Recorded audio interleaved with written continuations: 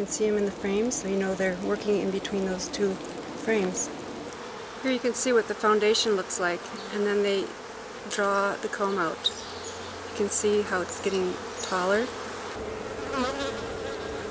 They're filling up the cells with nectar that they've collected. And they use an enzyme in their body to mix it with the nectar to create the honey. They evaporate water out of it to a certain point with using their wings. And after the honey is evaporated, then it becomes honey, and they cap it with the wax that they make from glands in their abdomens, the same wax that they use to build the comb.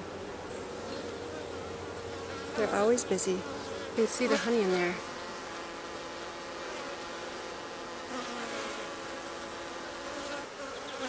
I'm really quite lucky that the bees let me leave their frames out this long. You can see here in the corner the wax cells aren't as tall, but they're working so fast at filling up the rest of the cells.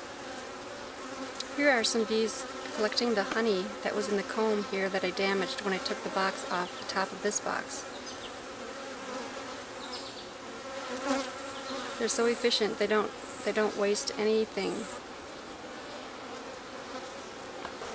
Like I said, they don't waste anything. Here's a drop of honey that I spilled, and they're picking it up and bringing it back into their hive.